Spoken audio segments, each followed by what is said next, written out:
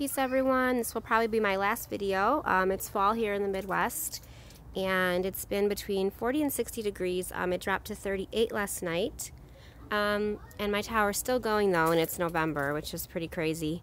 As you can see, the zucchini and the eggplant have died. The watermelon is dead, the pumpkin is dead, and I still have the chard going strong, and the kale and the celery. It's still going.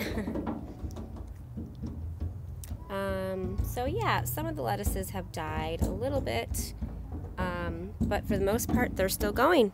So I'm not sure what I'm gonna do because I don't want the water in the reservoir to freeze with the pump inside of it, but we'll see what happens. I might just harvest everything, maybe freeze some stuff or make a soup, and then just disconnect it. I just feel bad cutting it short. I would love to have it grow as long as possible, but it is already November and I'm in the Midwest.